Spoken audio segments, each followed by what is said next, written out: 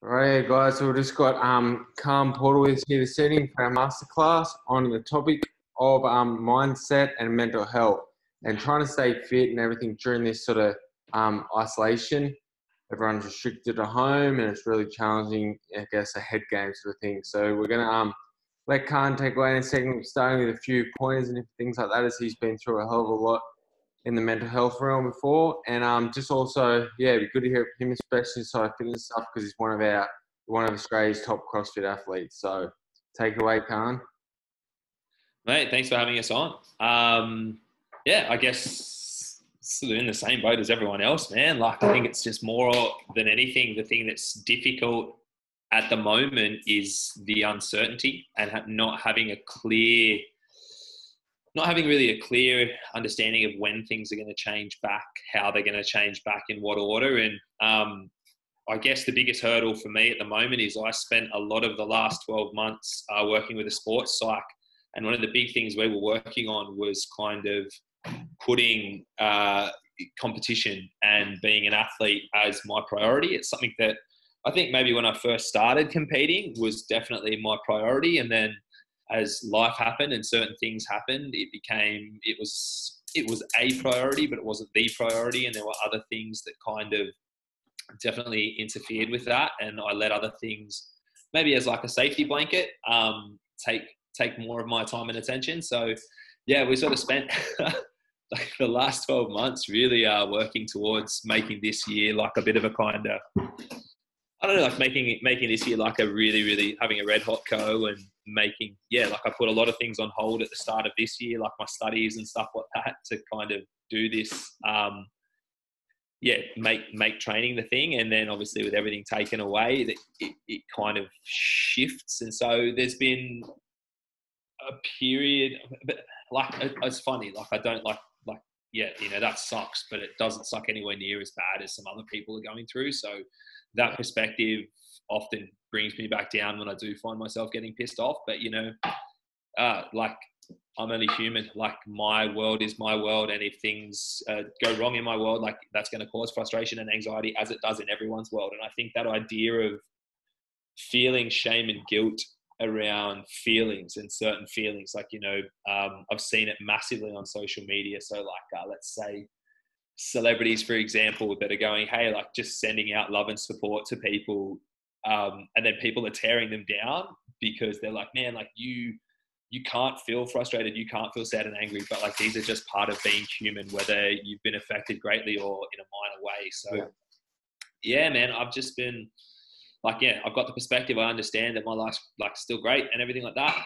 Certainly lacking a little bit of motivation and clarity in my training, but it's just trying to, take it day by day, same as everyone else, waiting for some sort of answer as to what's going on. And you said 100%, there is always someone out there worse off. As hard as it is to believe, there is always someone out there that is much worse off. So like, it's not hard to believe at all, though. That's the thing. Like, it's so clear that there are some people that this has just been so fundamentally life-changing for, that, and my heart goes out to all of them. And even just like the first responders who are still working, who are just grinding away day after day, like those people, like it's funny.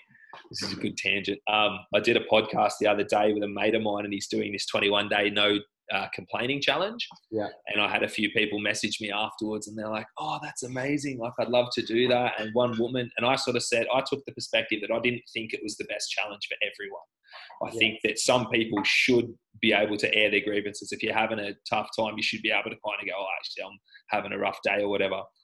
And this first responder reached out to me and they said, I think this would be a great challenge for me and some of the people at my work to get behind. We're all so stressed at the moment, and it'd be good to stop complaining. I was like, listen, honestly, like what you guys are doing is probably ridiculously stressful. Like, I think it's probably healthy for you guys to vocalize some of your frustrations, like get it off your chest, get it out there, and then don't dwell on it by all means. But it's like, I don't know, maybe like do like a dulled down version. But yeah, man, everyone's like, and this is something that's been a huge thing for me, like with like my ongoing mental health stuff. So like, everyone's got their battles, everyone's got their journey. And you're right. There's always people way worse than you. There's always people going through the same thing as you. It's how it's being human, man. Yeah, and I guess that's kind of a good segue into, because you just mentioned your past history of mental health, how you're kind of, as you started that, you're progressing through and everything was going well. And then did you feel that it kind of turned upside down then going into this whole isolation thing, or you're able to maintain and continue that upwards growth through your mental health? I think it's been phasey, man. I think I was just alarmingly, for me, someone that does tend to dwell on the negative, I was alarmingly positive at the start of it all. Like I was just really kind of like, yeah, you know what? This doesn't change anything. This doesn't change me working towards X, Y, Z. But so like the main thing that I do suffer from is like a form of OCD, but majority of the time is anxiety. Like I struggle really bad with it. And one of the worst triggers for me with my anxiety is periods of uncertainty, and where I don't like uncertainty and lack of sense of purpose. Like I'll just start to catastrophize about what could go wrong, and that can kind of send me spiraling. And I think I definitely went through probably like a 2-week period where I don't know, like it's almost like the first sort of 3 weeks, there was this novelty and I was still really upbeat about it. And then there was kind of a 2-week period where I was just like, man, I like, fuck this. And I was just super anxious. But I kind of pulled myself out of it towards the back end of it. I would say like I'm still probably more anxious than usual at the moment, but yeah, just finding I have like my day-to-day mental health plan, if you will, is I try to set myself like 4 completely controllable, actionable, simple goals, like 4 little things that I know if I do that in a day, I'll probably feel pretty good. And they're just to move, to learn, to give, and to play. So I think I've spoken about this like a few times, and like if I can hit those 4 little goals in a day, like I'll have a good day, and that's good for my mental health. Like I like take away the purpose for movement, like take away I need to train like I'm going to the CrossFit Games, and go cool. Go for a jog with no timer, just listening to some music, somewhere where there's no people around, so I can't see someone in the distance and try and chase them down. The competitive athlete comes out of me all the time. So no jogging around Centennial Park, but yeah, or just go and do like an EMOM where it's like I know I'm going to just work for 30 seconds of the minute at a real cruisy pace and just do that for a period of time. Then learning is like I try to spend at least an hour a day reading, and that's typically non-fiction about something I'm interested in. A lot of the time I'll listen to an audiobook while I'm walking my dog. It kills 2 birds with 1 stone, get an hour of listening in each day, and it's a great way to just get through like a book every 2 weeks, just listening in that time on the walk. And then give is pretty broad. It's like, just hang on a second, speaking of my dog. Sorry. You're right. There you go. Sorry.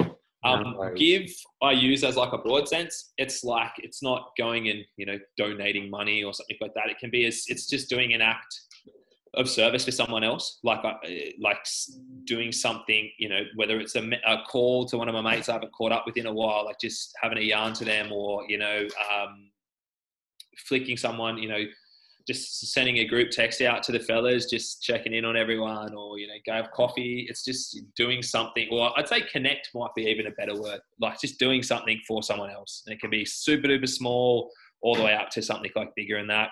And then play is obviously just doing something every day for the joy of it. Yeah. Like something that is just, there is no productivity, no self-development, no growth, no benefit over and above just feeling good while I'm doing that. Awesome. I like that. That's such a good vision. It's awesome.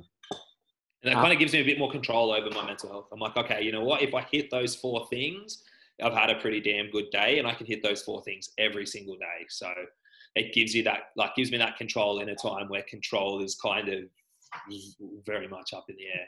Yeah, definitely. So you find yourself pretty confident you can hit those 4 tasks easily every day. You just got them set there to make sure you hit them, and you'll be able to hit them. Yeah, I mean, like some days, and don't get me wrong, it's not to say that I just kind of magically, if I'm having a really bad day and my anxiety is really, really bad, or just in a really bad headspace, it's not to say that I can just magically go, remember your 4 things, you're going to be sweet. Like, nah, so shit days. Like, yeah, okay. And days where I don't hit those 4 things. And another thing that I'm really good at, and that's taken a long time, is to just accept that there will be shit days and accept that there will be days where my mental health will get a little bit out of my control, or I will feel a little bit more like things just won't feel good, and just being super comfortable feeling shit. Like I don't let it, I try not to let it overtly affect things around me. Okay. And I just sit with those feelings. And I think that's a hugely beneficial thing. That's been a hugely beneficial thing for me as an athlete, because I think that athletes can get caught up in the negative emotions that go with competing and performance. And I think they can try to resist them and find ways to deal with them when they're feeling them. But quite often the best way to deal with them, the negatives, or that I've found anyway, is to just sit with them, just accept them, like, okay, cool. Like I feel really anxious and shitty and it fucking sucks, but that's where I'm at the moment. Cool. Just ride that out. Yeah. Okay. Cool. I like that.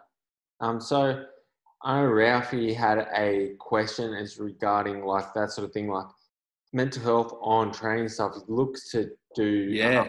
Correct me if I'm wrong here, Ralph, but 2 days a week, 2 double days a week, and get up earlier and hit the session first thing in the morning. But he's struggling to get up, just find himself hitting snooze and can't, and just come out with this excuse, oh, it's too cold or anything, some sort of bullshit like that. So that's correct, Ralphie, after like how you get through that mentally just to get up and do it.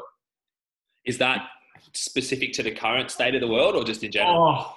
Probably more so recently, because now obviously being at home and in this situation, like I'm still working every day, but I found myself a little bit more time to actually do that. And now with the gym just being outside, like I've got one in my garage. So basically I've got no excuse, but that's sort of like I'm fighting with myself every morning. You wake up and you're just like, oh, it is too cold. I could just stay in bed for that extra 40 Can I play minutes. devil's advocate and ask why you feel like you need to train a couple of times a day? Yeah, maybe. I don't really know. I think I want to really focus on my performance more than anything, because I mean, I probably can just do my afternoon sessions, because I do five sessions a week, but just want to get that little edge on things, if you know what I mean. But why? I don't know. Maybe just for myself. Probably just for myself, basically. Do you have a goal, a performance-based goal? Oh, not really. Like I started sort of getting back into competing a little bit. Like I did a few comps there a couple of years ago, and then sort of little Billy girl came along, so I sort of stopped. Yeah. But that'll probably be my goal towards next year, is to get back into sort of. So 100%, man. Like, I hear where you're at, and I've been struggling. So I was trying to, especially because they've kept the games. They've said that they're going to keep the games, right? Yep. So to me, as soon as they announced that, I thought, sweet, I've got to go back to my training routine of 2 sessions a day, this time to this time, get up at this time, blah, blah, blah, blah, blah. There's 2 ways, I guess, you can look at it. This week, I really put my foot down and decided I was going to be more disciplined with it. Yeah. And I was going to go for those 2. So I blocked out. So every day I'm going to train 9 to 10:30 and 3:30 to 5. Now I've hit that 1 day so far this week, right? Yeah. Other things popped up, but with having them in, so setting that schedule, basically I then told myself if something that was unavoidable popped up in that time, I'd have to do it. But there was a period of not doing it. And I think sometimes when you find you're lacking the motivation and the drive to do something, you either need to step back from it and take the foot off the brakes for a while. If you just say to yourself, actually, do you know what? For the next week, I'm just going to train 90 minutes a day. You might then find that after doing that for a week or 2 weeks, it builds that kind of motivation to get up and do it again. Like our mind is the same as our body. We have a finite amount of energy mentally and physically. And if every day, like you're going through this internal dialogue every day where you're like, I should be up at this time, I should be getting out of bed. And what happens when you don't do that is there's a little small amount of, I guess, shame and I mean, shame's a very, very heavy word to use, but there's a small amount of kind of like, you beat yourself up about it. Yeah, right? exactly. And it's only on a small scale, but that whole process in of itself, it's negative emotion, and negative emotion is taxing. So you're expending mental energy and getting no return from it. Yeah. So replenish that mental energy, take some time away. Secondary to that would be get a clear goal, because without a clear goal and a clear sense of purpose, it's super hard to motivate yourself. So for me at the moment, my goal is simply try to do 90 minutes a day from this time to this time. If there's nothing else on, so if I don't have some work stuff that's unavoidable. For that 90 minutes, I'm in the gym. I'm not using my phone. My phone goes away. It's a big one for me because I'm a sucker for that. And that is the goal. So that's really easy for me to tick off. If I can get into that routine, then I can start to bring intensity back. Yeah, okay. The other thing is don't try it like, if you're going to train at times that are difficult for you to train, make that the most enjoyable part of your session and the least intense part. Yeah, okay. So that's a big one too. Like I prefer afternoon training. So I do so that's when I'll hit my harder metcons and stuff like that. And in the morning, I'll just do like percentage work or really low intensity conditioning. Yeah, okay. Awesome. That was really, really insightful. That was good. Did you take a lot away from that, Ralphie?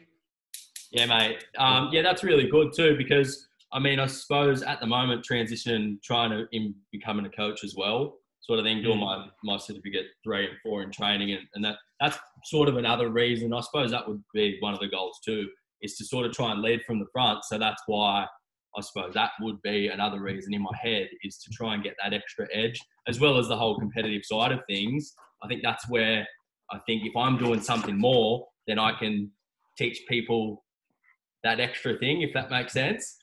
Yeah, so to that, I'd say one of the most valuable things, I mean, I don't do a lot of particularly individual coaching, but obviously I'm around athletes all the time and like young athletes that want to kind of come up and compete. One of the most valuable lessons you'll be able to teach is exactly the thing that I just said to you. And you'll have to go through that yourself, where you'll actually have to take a step back to take 2 steps forward.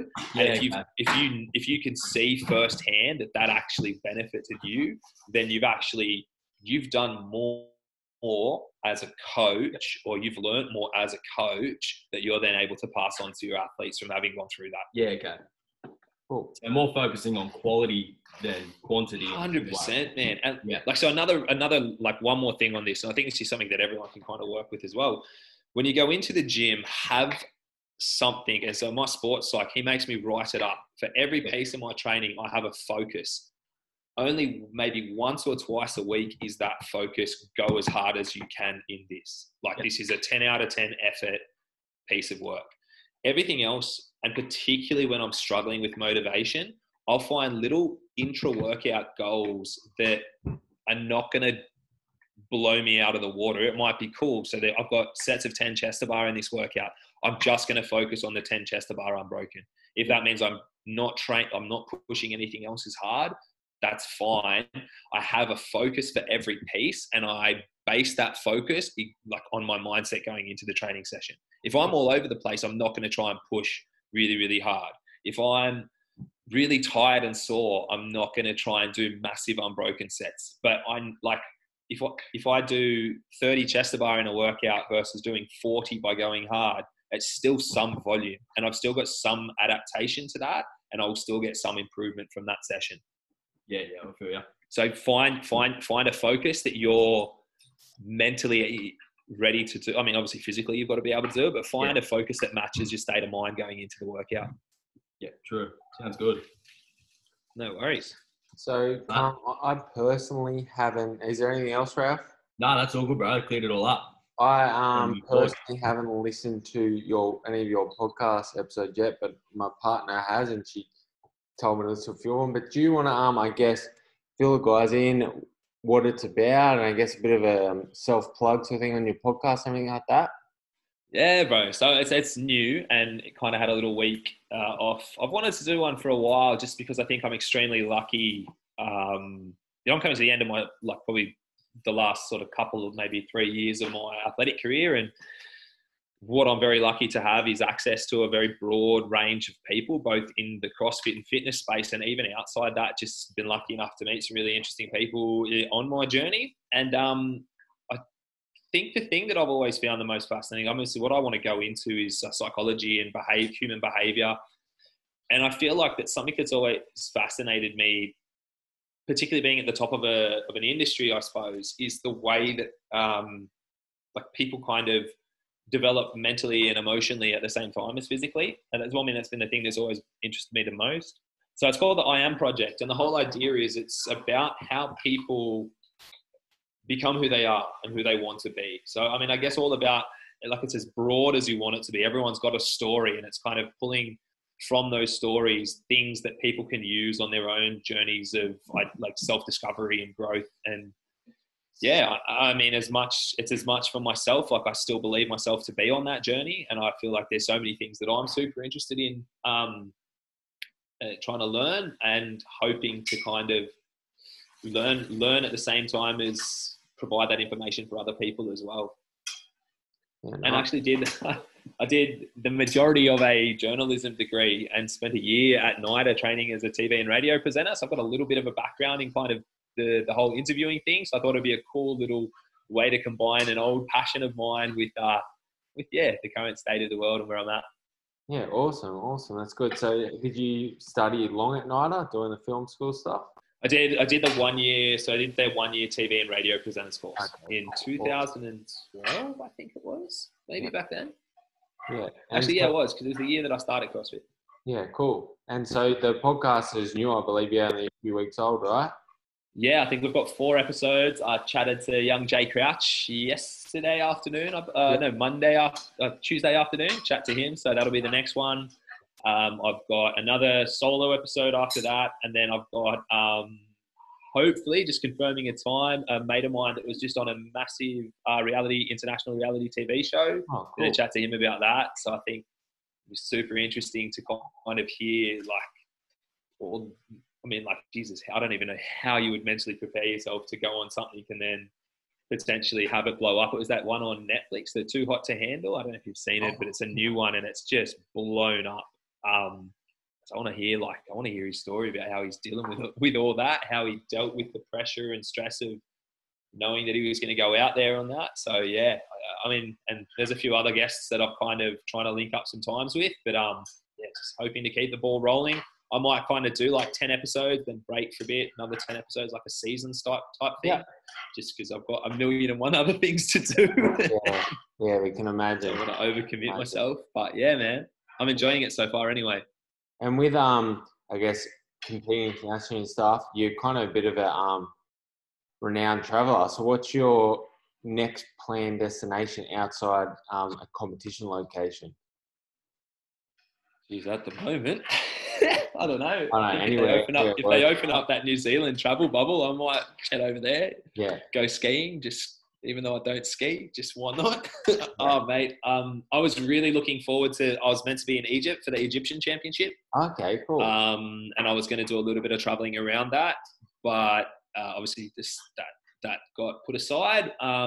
So I'd love to go there still. I'd love to do South America. I've never been to South America, so I think next season I'm definitely going to try and hit like a sanctional there and then travel off the back of that. But that's what I kind of do. Like I'll find like a sanctioned event or like maybe run a workshop or a seminar somewhere, and then just tack a bit of travel off the back of that somewhere in that vicinity. But I mean, love Europe, so I've been there a bit the last kind of few years and can't wait to get back. But mate, I don't know, whoever opens their borders first, I guess. Yeah, fair enough. I guess anyway, to wrap things up, where can people find you? Check out your stuff, obviously outside your podcast. That's on iTunes. The I Am project. I mean, look, the easiest way is just through my Instagram. That's where I plug and push all the different bits and pieces I've got going on, and that's just at I Am Calm Porter.